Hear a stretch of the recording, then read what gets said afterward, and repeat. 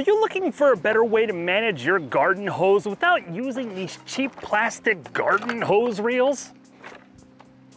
I hate those things. Well, I definitely wanted a better way to manage my garden hose, and in my research I came across a highly rated retractable garden hose reel made by Giraffe tools. And I'll walk you through all of the steps that I follow in order to get this baby installed on a 6x6 wooden post in my backyard. Let's do this. Our very first step is to dig our hole, and for us, I'm putting it right in front of the deck that faces our garden, so we have easy access from the hose reel. Now I'm doing something a little different this time that I've never done before, and I'm mixing the concrete in the hole with this fast setting Quikrete mix. Per the recipe, you need to dig a hole that is 3 times the width of the post that you're putting in place. For a 6x6 post, that's an 18-inch hole.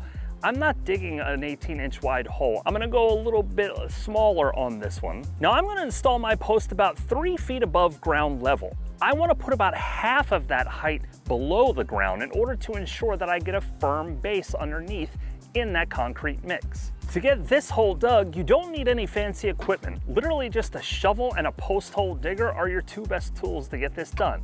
Just make sure that you get the circumference big enough and you go deep enough in order to handle the size post and the height of the post that you're gonna put above the ground for your hose reel.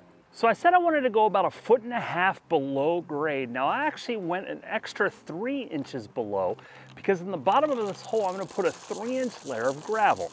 Now Quikrete says you should do about 6 inches. I think that's a little too much, honestly. I'm gonna go with a 3-inch base of gravel down here, and then we'll get the post in and leveled. Before you get the post in the hole, you have to make sure that you cut it to length. I'm gonna go for 4.5 feet on this one.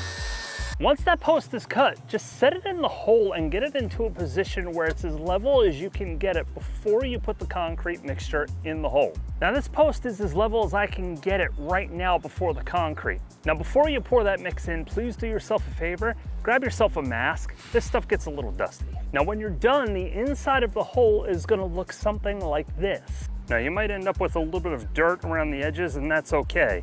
But you'll see the mix is evenly spread all the way around the post. Now you wanna put 1 gallon of water for every bag of mix that you put in the hole, but you don't wanna put it in super fast. You wanna pour it around the post itself, wait for it to go down, and then you can continue to pour more in. And the water level's not going down super fast, so I'm helping it along here. So it takes about 20 to 40 minutes for the concrete itself to harden, but in order for it to hold any weight, Quikrete recommends that you wait 4 hours before you put any sort of load against this post. It's kind of late out here right now, and in 4 hours it's gonna be dark. So I'm gonna let this baby sit overnight, and we'll come back tomorrow to finish it up. So the post set up nicely overnight in the concrete, and now we can move on to our next phase. First, we want to remove all of the material that we've used to keep the post in place overnight to remain level. Then take some of the soil that you have left over from the hole and fill the remainder of the hole in so it's flush to the surface. Now I'm also adding some stones around the base just to be a little bit more decorative, but you don't have to do this. Now to get the bracket for the hose reel mounted on the post properly, we need to drill 4 holes where we're gonna drill our lags in that will hold it in place. In the back of the manual that comes with the hose reel, there is a template that you can rip out and use to drill your holes. Most times I don't like to use these, but in this case I'm going to because I want to make sure I get these in the right spot. You can see why the 6x6 post is so important because this bracket is super wide and barely fits on here. Drill all 4 holes right through the holes in the template so that they go into the depth that you need to get your lags in place in the post. Once that's done, you can remove it. Remove the pin from the back of the hose reel so that you can get the bracket off for installation. Now line up the holes in the bracket with the pre-drilled holes you just put into your post. Now take your lags and put them into each of the holes.